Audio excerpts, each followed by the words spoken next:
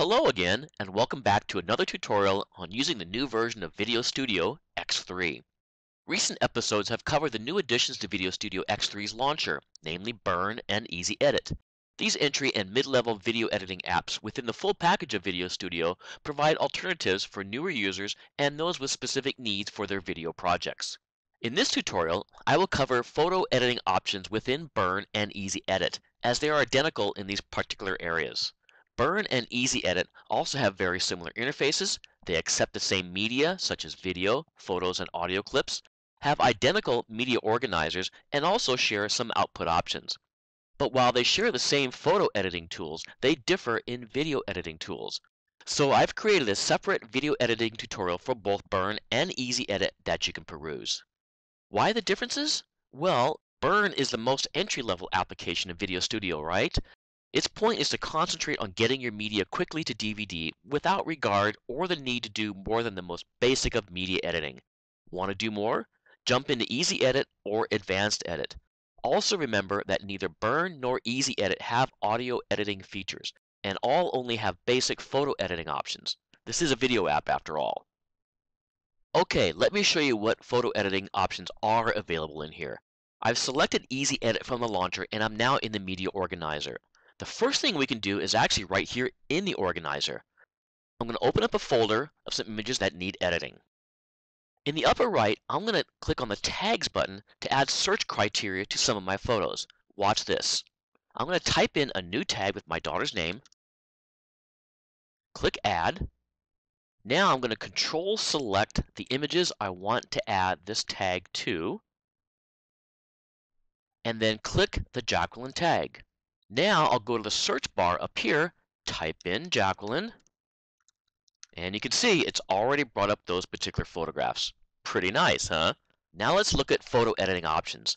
I'm going to go to my Albums area and open my folder of images that need editing again. I just need to double-click any one of these to go into the Express Edit area, as it will bring in the entire album. So here is my photograph I just clicked on, and here are all the other ones down below. I like the way that it stays mostly out of the way until I mouse over. My additional tools over here on the right behave the same way. Alright, my most commonly used photo fix tools are across the top here. Rotate, Crop, Red Eye, and Quick Fix. All these tools are seriously very easy to use. Now this image needs a red eye fix, so let's start there. Click the red eye tool, and notice no dialog box pops up to get in the way of my photograph. I like that too. All we have down here is a slider that adjusts the size of the selection. You really don't have to get too precise, just as long as when you click it doesn't hit any other red areas. There, I've zoomed in a little bit, adjusted the size. All I need to do is click on each eye once, and it fixes the red eye. Alright, let's try cropping this photo while we're here too. Click the crop tool. Notice these dots actually move the horizontal and vertical dimensions at the same time, mainly because I have it constrained down here to 4:6, or I can choose many of the other options we have here for preset sizes that you can go out to print with. If I didn't want to constrain it, click the constrain button to turn it off. It goes to freeform, and now I can make any adjustments I want to.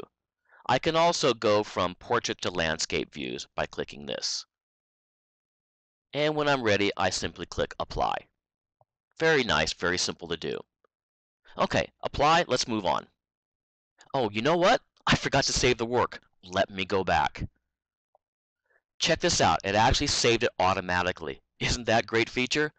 But what if you didn't want to save those changes? Well, all you need to do is simply click the wonderful Revert to Original button, and it takes it all the way back. You can revert an image anytime, today, tomorrow, or even next year. Alright, let's try a quick fix.